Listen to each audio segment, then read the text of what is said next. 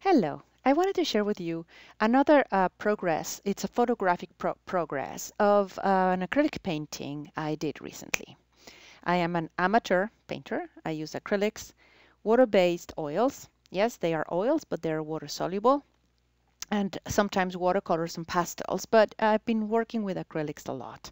They're very friendly for plein air and you can carry them easily. They're non-toxic, so if you do plein air and you travel by plane, you have no trouble bringing your paints with you. They're not flammable.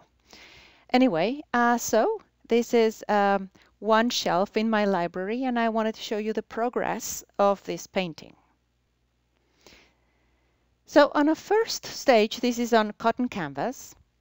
It's 16 by 20. And on a first stage, I just blocked in basically the large shapes, establishing the darkest darks and the larger shapes. As you can see, the figure that's on the shelf, it's a Lladró figure. It's not painted. What you see there is just the color of the canvas that's toned with a very light yellow ochre.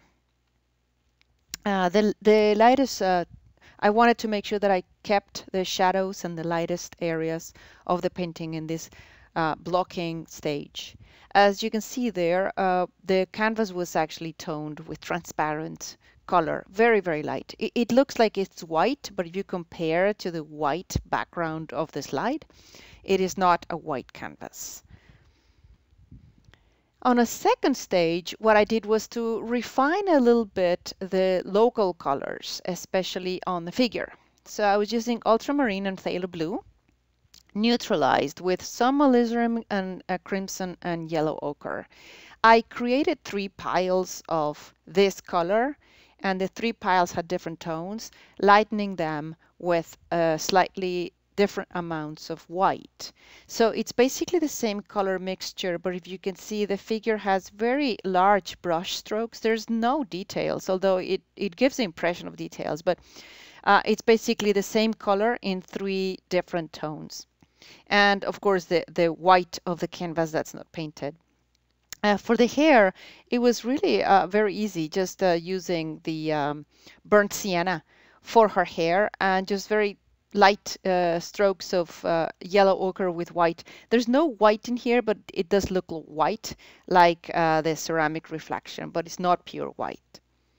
I also did some negative painting around the figure. So the nose and the hair and the little bow on her hair, they're all painted with the darkest dark on the back. I did the same for her sleeve, and then the little bow in the back of her apron. They're painted by painting the book behind it. So it's negative painting. After I had the shapes and general colors, I did the negative painting around the figure using the colors of the books and the shelf in the back. And I decided to use a very dark color for the areas that are not lighted. It is important to note, I don't know how to photograph paints. When you see the real painting, it doesn't look black. Some areas look blue, some areas look green, some areas look dark reds, so there's color in there. It's not necessarily all black, but it's definitely dark, which is the idea of pushing it back. I also defined the local color on the shelf in the middle, which is basically using burnt umber, not dissolved with anything. But if you can see there's a lot of colors in that shelf because the reflections of the books are reflected in a darker tone, but it's reflected on the shelf. And the lighter parts of the shelf is basically burnt sienna. So I started looking at the reflections, etc. Reflection of the figure is still, you'll see in the next slide, needs a lot. Same as the little doggy that looks like it's falling apart. And the figure doesn't look like it's standing correctly. So these corrections I did in a later stage. I also started working on the shelf, the edges of the shelf. As you can see, the top one is not even done yet. I just noted where the light should be. And this is exactly the way that I saw it. This is around 10 a.m. from my library. So I can sit here and I can avoid having a photo, although a photo is always good as a good reference, but it's where I sit. So I can see how it looks, and you decide when to take the shades and the lights. And I decided to do it when it was most dramatic for this particular image. So to make it light on the burnt sienna, I use some ultramarine. I'm sorry, to make it light, I use some yellow ochre. To make it darker, I used the burnt umber and some ultramarine blue. So the books at the bottom, the books in the top are not, or any of the books, also the ones in the middle, are just starting to shape up as potential books. But in the next stage is where I started working a bit more on refining them. So what I did also was to add some warm colors on the figure on the left. And this was basically with yellow ochre, although a little hint of alizarin crimson helps with the titanium white. So instead of keeping it white on the ceramic figurine or porcelain figurine, I decided to do some warm colors. And I also started putting some of the details of the figure and lights on the darker areas.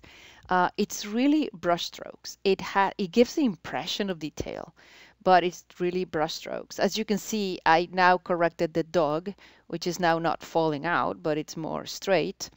And it's looking at her. She's promising to give him something. The details on the books include a little bit of the titles, but I didn't want to go for many details. On the contrary, and I did a lot of lost edges, especially in the bottom shelf. I don't want to draw attention to some areas on the left or the right of the canvas. I did also do more lost edges. The sharper edges are definitely around the figure, but I wanted to do a lot of lost edges and where you actually don't see where it starts or where it ends, so that the eyesight is not driven to those details. I emphasized also the shadow that the figurine is projecting on the books.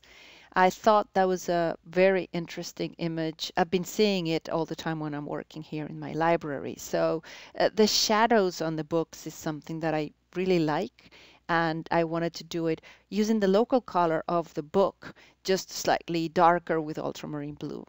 And that's exactly what I did. I also started refining a bit more the reflections.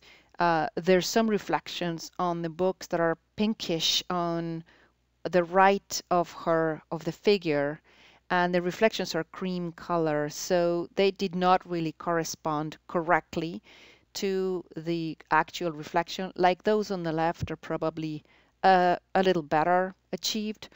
And I also wanted to work a bit more on the edges of the shelf in the top and the bottom.